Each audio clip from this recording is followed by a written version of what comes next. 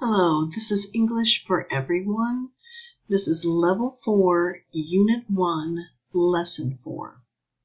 And we are going to talk about complex descriptions. When you describe something using more than one adjective, the adjectives usually have to go in a specific order.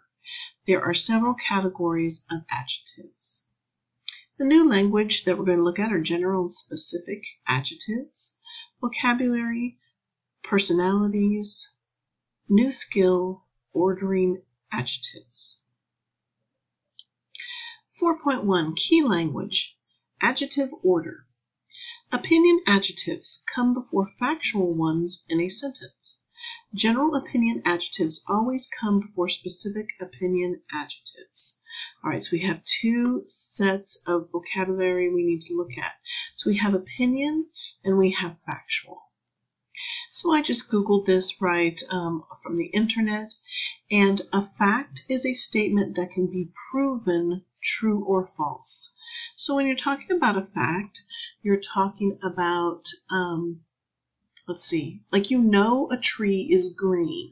I mean, you can prove that you can take the leaf off of a tree if it's in the summer, and you can say this leaf is green. You know that.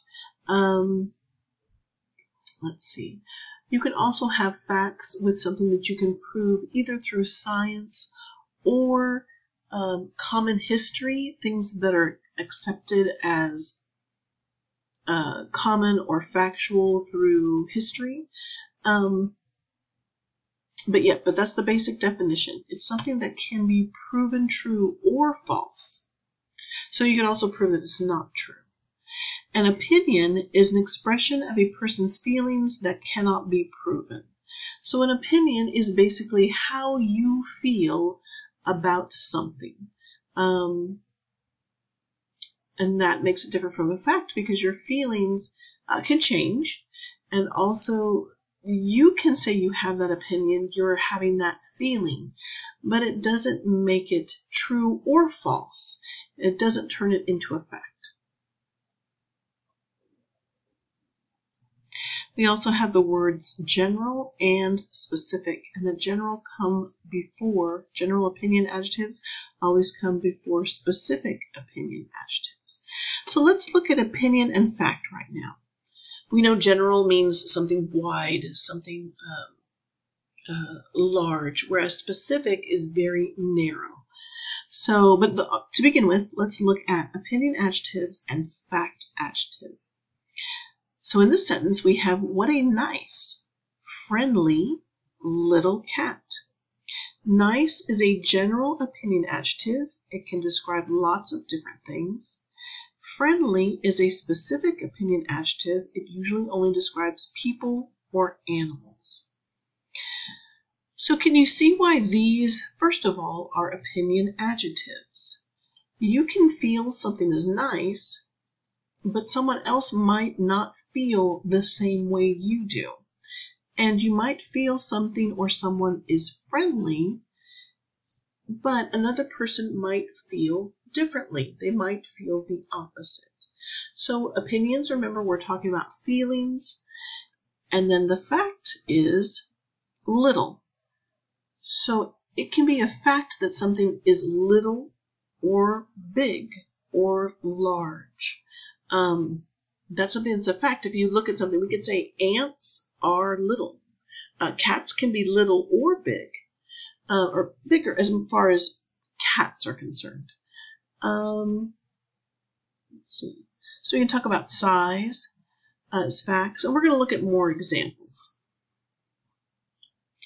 4.2, further examples, adjective order. It's a fantastic, exciting new movie. So you can see where fantastic came first. I think they were saying that was a general adjective, general opinion adjective, and then exciting might be more specific. And then new, that's a fact. It is new. It hasn't come out before. It's come out recently, and that would make it new. What a horrible, ugly plastic table.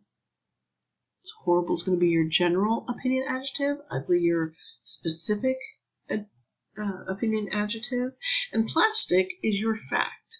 We know that you can tell something is plastic or not. Maybe it's metal, maybe it's wood. We can know it can be a fact of what kind of material it is. He's a wonderful, kind old man.